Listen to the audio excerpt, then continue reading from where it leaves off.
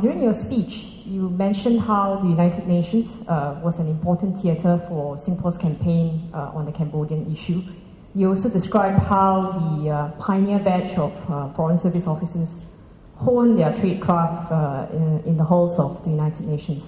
I wanted to ask your views. How do small states like Singapore make its voice heard in international fora such as the United Nations when there are clearly many other bigger and more influential players?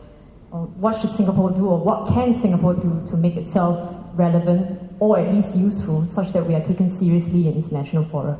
Thank you. I think for Singapore to be relevant, first condition must be that we must be a successful country.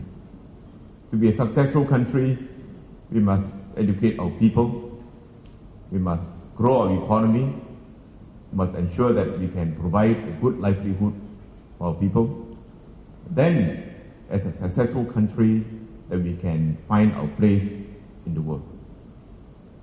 And once we have that or achieve that, whether it's an international organization or whether even bilaterally, we must be able to, we must speak rationally, logically, and sensibly.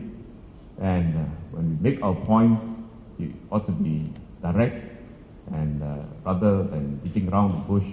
And when we make speeches in the UN, we must be concise and not believing in making hour-long speeches that will bore the audience. And therefore,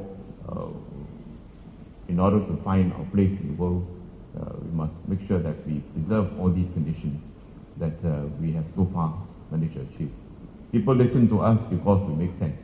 People come and learn from us because we are successful. And we must continue to make sure that we remain successful and speak sense to the world and talk on issues of importance to Singapore and not just talk about everything that others are talking about. We don't have the resources of big countries like China and the US, therefore we must choose the issues that we want to talk about or bring up in a wise manner.